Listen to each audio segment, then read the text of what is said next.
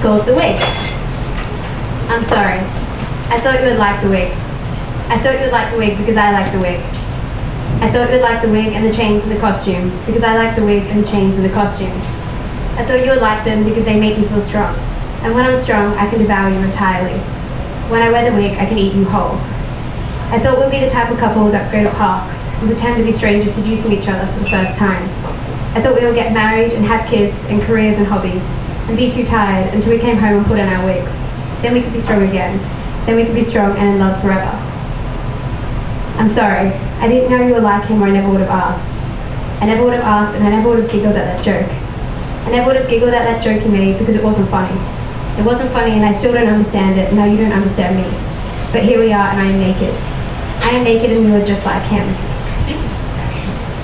I thought that when we were at fancy dinner parties with your colleagues or my colleagues, or maybe even our parents, your hand would live underneath the tablecloth and up my skirt. I thought that when we were 70, you would take me to Paris and pinch my butt and we would laugh at everyone around us for not being as happy as we were. I thought you thought this too. I'm sorry.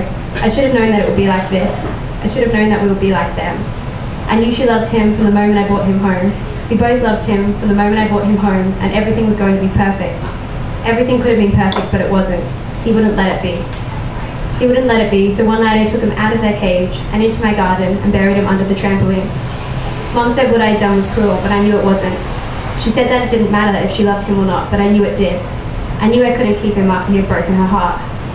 Last night you looked at me with such disgust. I felt the sweat burst to life from the pores of my scalp and begin to wash away my wig.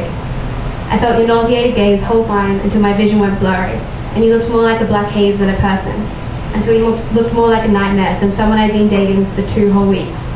I'm sorry. I thought you would like the wig because I like the wig. Thank you.